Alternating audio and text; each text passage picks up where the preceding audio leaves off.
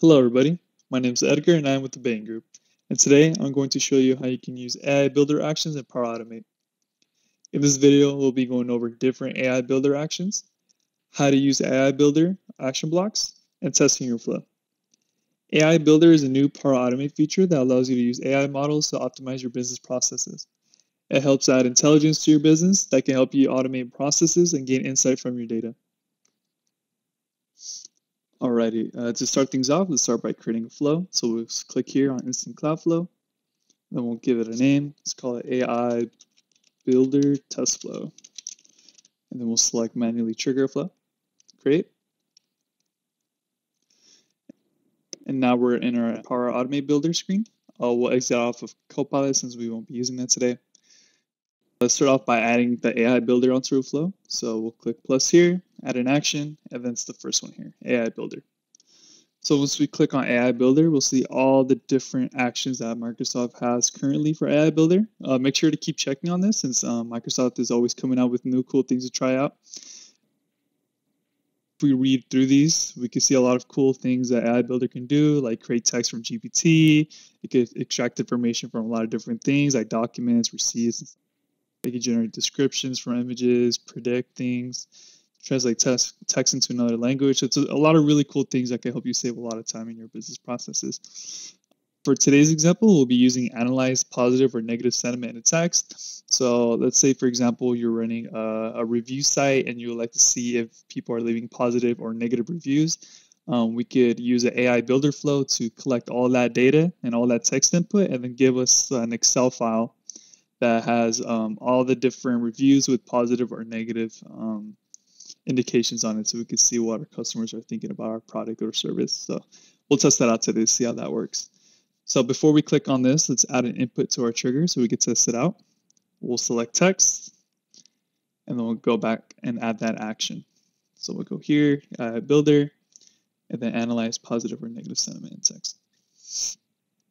So we will select the language that we'll be collecting the information from. So we'll click English.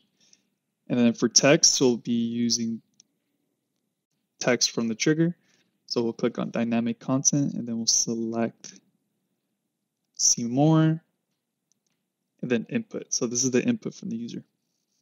Then click add, and there we go. It's all good to go. Alrighty, now we have our AI builder block scanning any inputs from the customer and creating a positive or negative sentiment prediction. So now we want to create an action block that will export our data onto a certain location. So for this example, we want to export the data coming from AI Builder onto an Excel file. So let's click the plus here, add an action, and then we'll look for Excel. So here we have Excel Online for Business. We'll click See More, and then we'll click on Add a Row into a table. And then we'll just fill out the location parameters. So let's select our OneDrive. OneDrive again, and then File. We select our Excel, then our table. And that was it. And then for parameters, we'll be selecting column 1 and 2, input information. And then for the first column on our Excel file, we want to add the input that the customer put in. So we'll just select the input from our manual trigger. So we just go to manually trigger a flow, and then we'll select the input. Let's see where it's at. Here we go, input, add. And then for our second column, we want to add whatever the AI builder picked up, if it's positive or negative. So we'll select the dynamic content from AI builder, and then we'll select sentence sentiment. So it's either going to give us a positive, neutral, or a negative sentiment from whatever the user inputted. And then we'll click add. And that's it. So let's click save. And then we'll test out our AI builder flow, see how it works. To test our flow, we'll just go on test, manually, then we'll click test again. And then for this example, here's where the customer reviews would come in. So for this example, let's just say, this is the best Power Automate tutorial video I've ever seen, just as an example. Alrighty, then let's run the flow. Click done. Then AI Builders picked up our positive or negative sentiment, and then it added a row into the table. So now let's check our Excel file, see if it did just that. Don't show. So we can see here, let's expand this. Here's our user input. This is the best Power Automate video I've ever seen. And then AI Builders came out with an output of positive.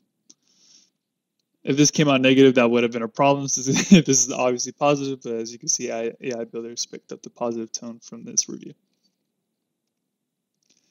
All right, so now we're done. There are many cool things that Power Automate AI models can do, so make sure to try all of them, and also make sure to check out new updates from Microsoft, since this is a new Power Automate action block, so there's always new things coming out for it.